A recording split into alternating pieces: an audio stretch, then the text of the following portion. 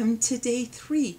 I am so glad you remembered to meet me down at the vegetable garden because we have got a lot of work to do. Did you bring your work gloves? There is always so much weeding with the garden. Maybe that's why I don't have a garden. Well, not to mention maybe the seeds don't grow either. I was little, we had stopped at a hamburger place. We were on a little family vacation. My sister, she was probably 4 or 5. She's sitting at the end of the table and she's very meticulously taking off the sesame seeds off of her hamburger bun. And my mom said, "Tell me, what are you doing?" And she said, "I'm going to go home and plant hamburgers." Well, needless to say, my seeds grow just about as good as her hamburger seeds grew. So we are going to do a paper garden today. So I can't wait. So I'm going to take off these work gloves so we can really get busy. And some of you may really enjoy gardening, and I'm so glad because you sure do raise yummy food. But a thing I want to remind us, going back to our little summer camp honor code, number 2, take time. Life needs more fireflies and front porch moments. I just want to make sure that we are not spending so much time doing things that we forget to appreciate the little things that happen in our lives. I don't have a front porch and I don't even have fireflies at my house, but I can still take times to enjoy those moments. So today I love our card. The first one we're going to work on I think is so fun. It's called "I'm Rootin' for You."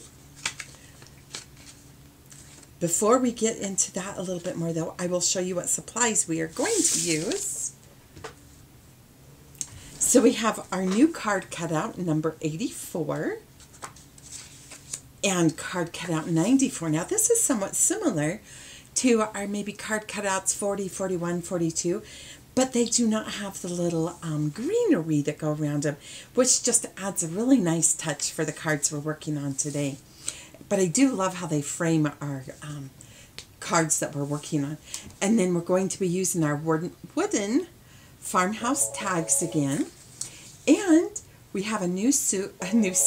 We do have a new soup. It's called our chicken noodle recipe on chalkboard. And then we'll have our lilac watercolor dot envelope wraps. And then our envelope today I think is so cute. Our gingham on one side, and then we have our jumbo leaves and the mini stripes. And I'll just show you quick how cute those look together. So I don't have it assembled so we could examine it together. So you can see here the leaf interior, and then you'll want to fold in these flaps first, and of course you're going to adhere them. And then you can play around with folding the flap down a little bit more if you want. But look how cute that is. And then look how cute the little lilac watercolor dots, how cute that will be. So let's just quick and I'll show you what it looks like. It's just as cute if you use the reverse side, just so you can have a feel for it. Now, if you want more information about our the DIY envelopes, you can watch week 1. And we go through all of that and how to use our envelope guide for making folding a little bit easier. But look how cute that is. And that would go cute with our card as well. So whichever side you want to show out, that's what you get to do. The choice is all yours. So our card here, I have got everything cut out already. So I'll set those things aside.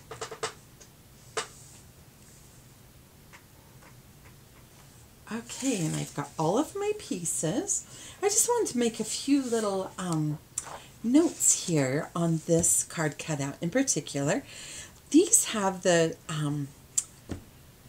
leaves, the stems for the carrots. They're detached, so you can add them, like I've done here, giving a little more dimension. Or there's a carrot here if you're in a hurry. You could just cut it all out as one piece. Now, you could cut those off, and you could cut it off the radishes too, and go ahead and do it as 2 pieces as well. So it's whatever the look you would prefer. So let's start with our card. I just took an 8.5 by 11 paper and cut it in half, 8.5 by 5.5, and then I have folded it in half. So that will be the base of our card. And then I love this new little rectangle that we have with the greenery around it. It just seems so fitting. So I'm going to go ahead and just adhere that to my background or to my card. And I'm just using the double-sided tape, but you use whatever adhesive that you have available or that's your favorite to work with. And then I have my little radish cut out, and I am going to go ahead and use mounting tape with my radish just to give a little more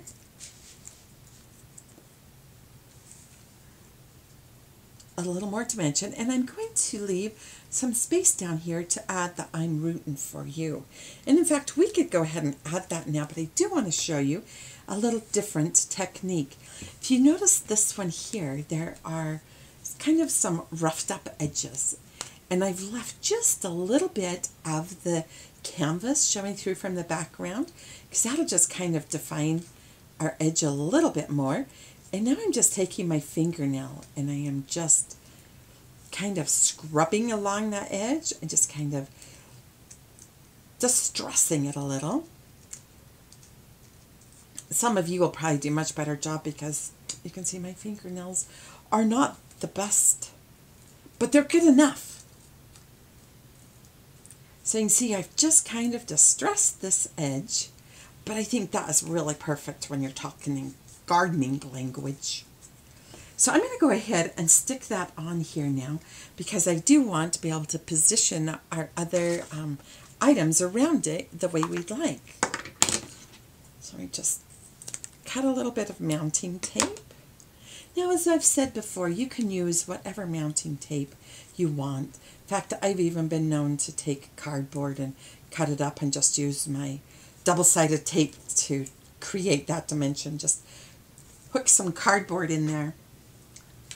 Okay, so I'm just adding that a little bit. And now, for the carrots, I am going to go ahead and I'm going to position how I want these to look with each other. And now I am going to use just my regular tape and I'm going to just hook them together.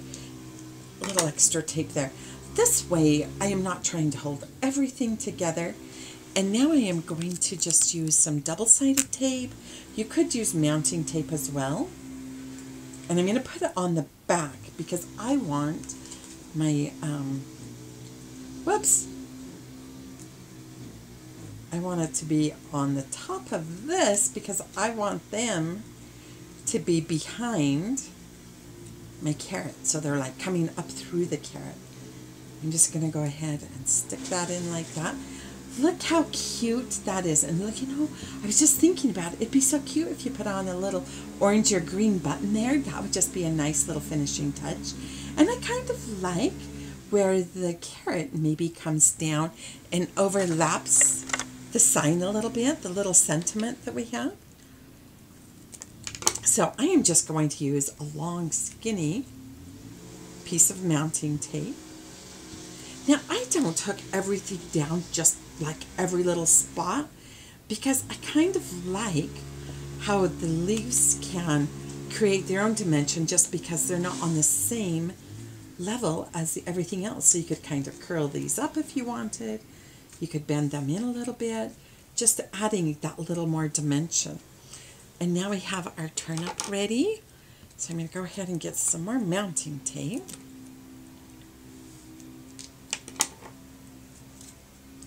Oh, but before I hook it on, I really need to add my little leaves here. So I'm just going to do the same thing. Now notice when I cut those out, I left a little extra space, whatever was available, so I have more working room when I'm hooking them together. So I have them positioned how I want in the front. I'm just turning them over. I'm going to use just my little regular tape to hook those together. And now I am going to position And I'm going to use this mounting tape that's already here because it'll give a little more dimension to my little turnip here.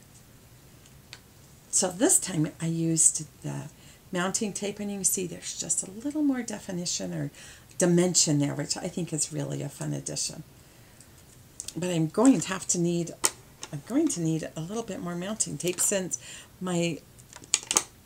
the greenery covered all of it up. So I'll just stick another piece on, position it on here. And I like when it breaks the edge of the background or the edge of the card. So however you like that positioned. And you could tuck this little turnip underneath the little I'm rooting for you if you wanted. But you can see how quick and easy you could arrange those veggies, no weeding needed, to create just a darling card. I also wanted, excuse me, to show you when you are cutting out the carrot, these little roots that are there, you could cut those off if you don't want the little detail of that. So quick and easy. Now I wanted to show you what else you can do using these veggies. And with the abundance growing in your garden, these would be darling tags if you're going to take a little handful of carrots or beans or whatever to your neighbors.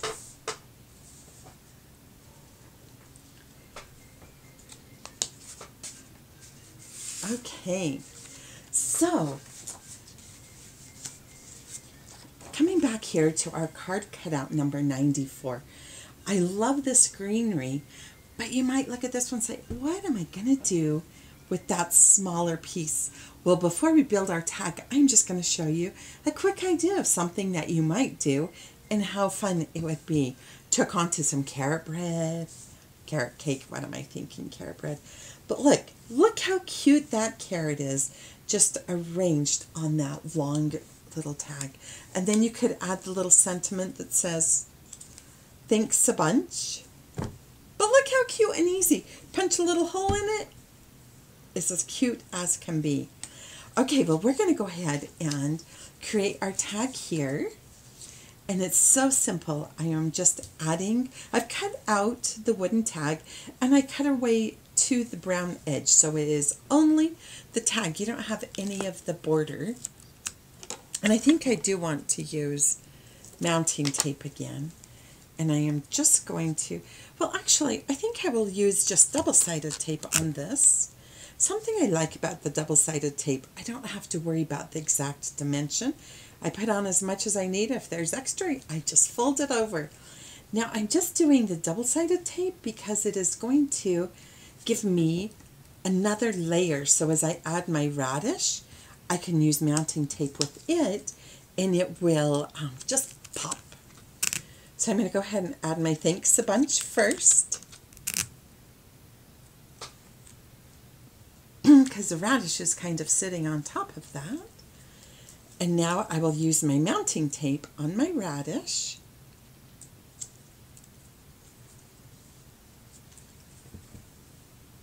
And I can have that overlap a little bit, which I think that's kind of fun. You can crinkle up your leaves a little bit, give it a little more dimension there. Now, so simple. All you would need to do is punch a hole, and then you can use the jute